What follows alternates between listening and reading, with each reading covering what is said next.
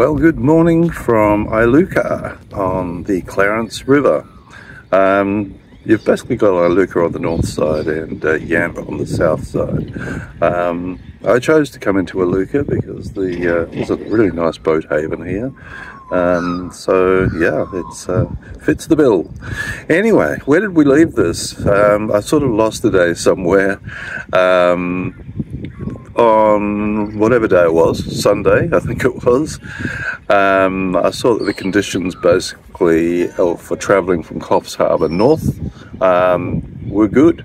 So I made the decision to leave Coffs in the evening. I got away at around about 5:30 I think it was PM, because I needed to be basically at the entrance to the Clarence River before as the tide was coming in. So left Coffs at around about 5:30 and sailed into the fading dusk, as it were. Beautiful to see the lights of Coffs going behind me and the moon setting. Unfortunately I didn't have the moon with me for the night, but it was an exciting trip, interesting. I haven't done an all-nighter before, so this was the first. So the wind was quiet for the first little bit, but then it picked up a little bit later on, which gave me runs of 5 to 6 knots, which was very satisfying. Interesting when you're in the pitch dark basically and you can hear the whales moaning all around you. I sort of think, oh please don't run into one. I think I was even tapping the deck lightly with my winch handle at one point just so they could hear me coming. So I'm sure it made no difference whatsoever, but anyway, it made me feel better. And yes, interesting, just steering by stars basically. Pick one and just hold it at that angle for the period of time it takes before the next turn, as it were. Obviously if you're doing a very long leg, make sure you don't do that slow veer to the left as the stars pass over. But it was very interesting. Saw some shooting stars, which was amazing, and the Milky Way just standing out with no light pollution. Beautiful. So I arrived off Yamba at dawn. Literally the sun was coming up. I was a little bit earlier than I expected.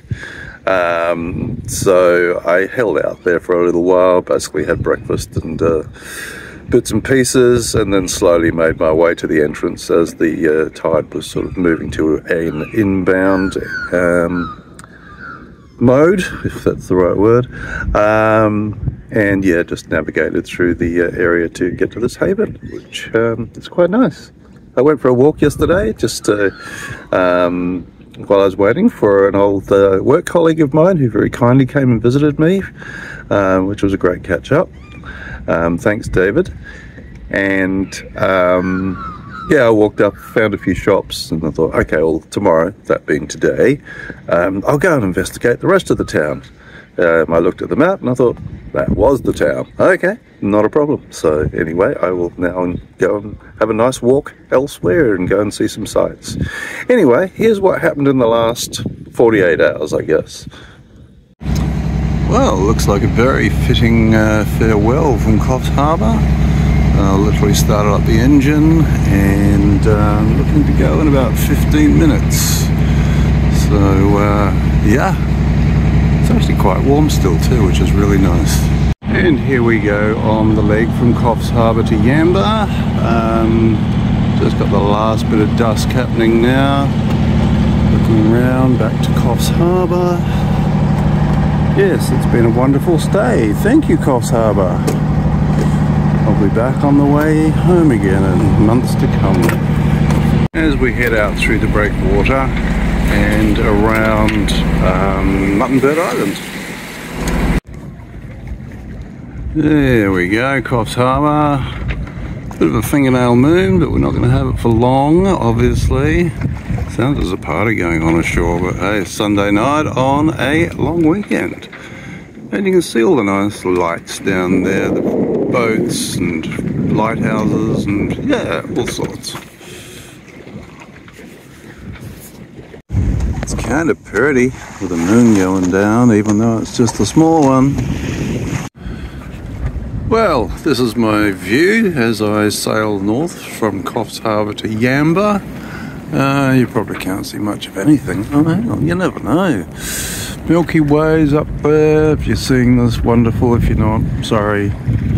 Woolgoolga back there, in various lighty places along the coast. I can hear whales off to my right. So yeah, I tap on the boat every now and then just to let them know I'm here, sort of thing.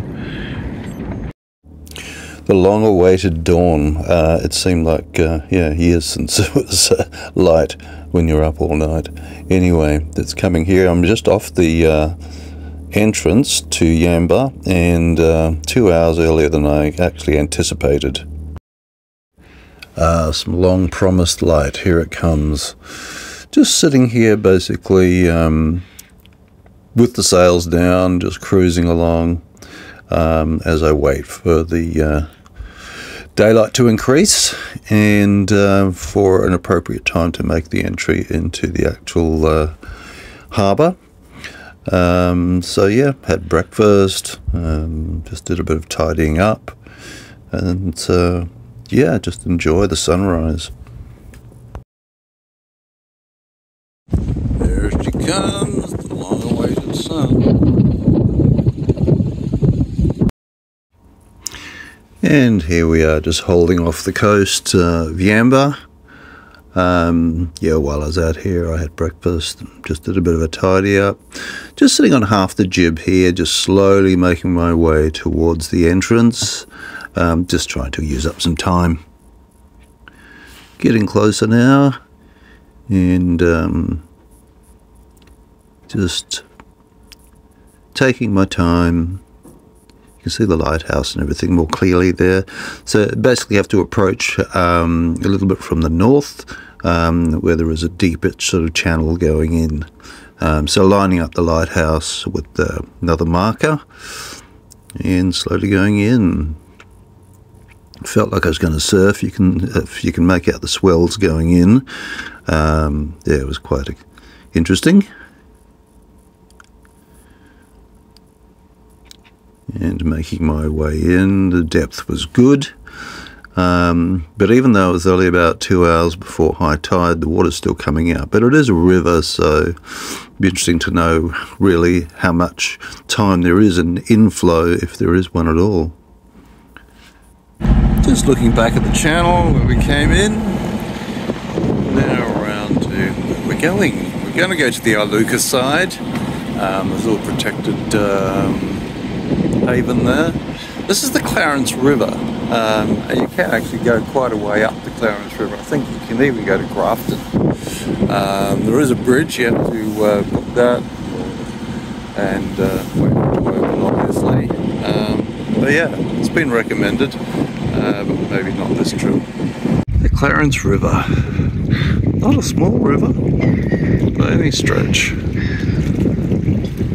That's the way we came down, and behind the breakwater, there's Fast Forward.